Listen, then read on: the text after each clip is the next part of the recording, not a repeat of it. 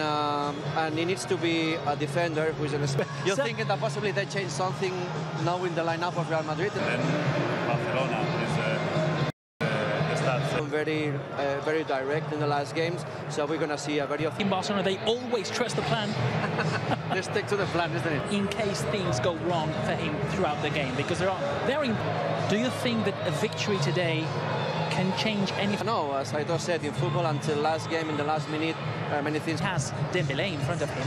If things can go, you know that they are going to compete. They are going to try to do in terms of their form in recent months.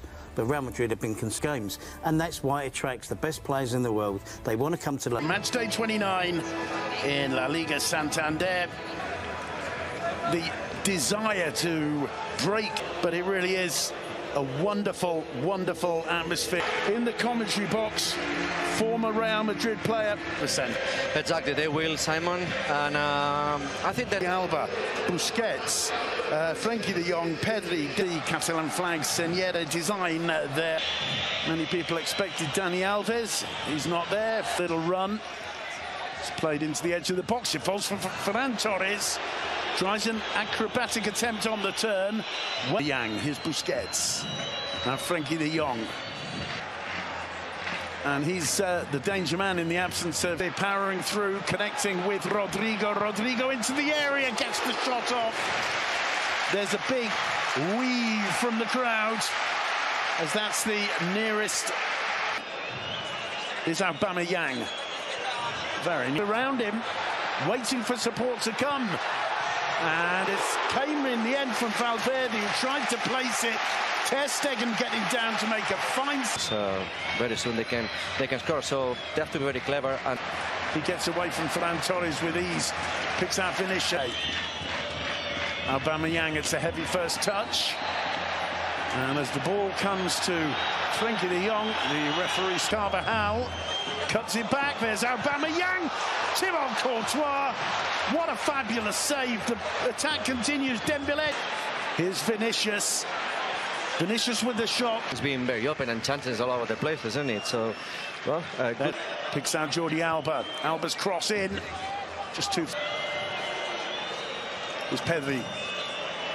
Oh, that loose ball's come all the way through to Ferran. Ferran tries to shot. Curls it narrowly wide. That was a huge opportunity. And the Real Madrid defence was. Now that Dembélé is having so many chances and so many situations in a. Yeah. Vinicius taking on Araujo. And suffering so much in defence and playing in this shape, but they look like they. I mean, there's a man down in midfield for Real Madrid, and that's Barcelona. Pedri, Jordi Alba. This is away from Militao. Dinks it over the top.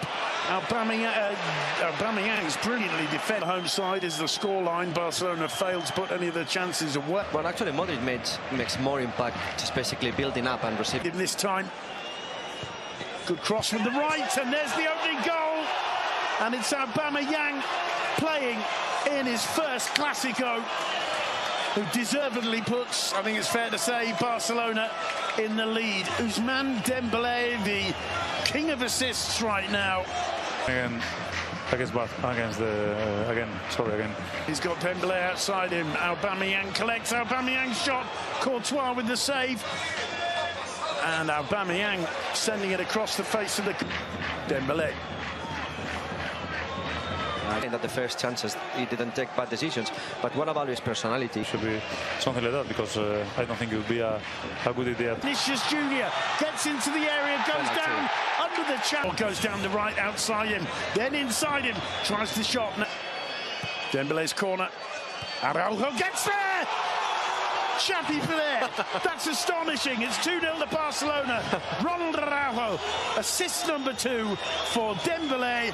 Barcelona double their lead, and Real Madrid, 37 minutes into the game, are looking shambolic right now. Yeah, I mean, I said that because not only in the